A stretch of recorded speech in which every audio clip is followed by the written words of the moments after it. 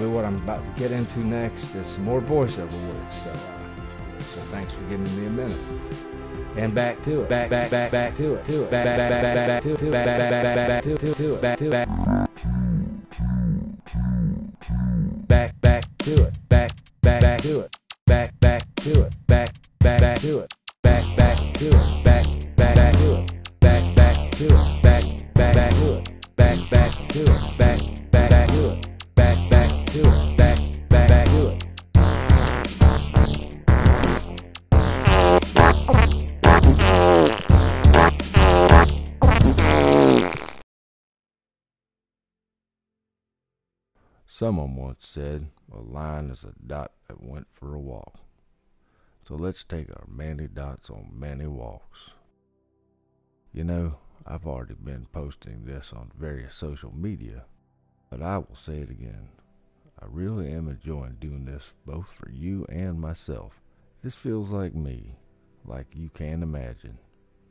If you want to know a lot about me, just consider me leading in a heartfelt and dreamy space song that I carefully wrote just for this episode, with a fart montage. I am in love with it all, from the sweeping of the floor to writing, lighting, painting, shooting, editing, and soundtracking. A total joy. By the way, if you enjoy the tune ending, if you want to add it to your relaxing music library, I will go ahead and throw it on SoundCloud for a free download. Knock yourself out, paint-alongers. I'll put the link in the description.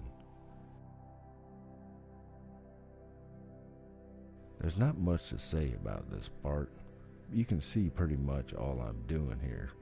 My advice is, for lining, lay your canvas flat and utilize moving the canvas around so you can keep your hand in the drawing position that best suits you. My strength is in having my right palm down and curving in to out, or south to northeast. Always remember to blast your lines with a hairdryer once in a while to dry them, so that you don't accidentally catch the paint with your palm. I've made this mistake on 98% of the paintings I've done so far. No big deal.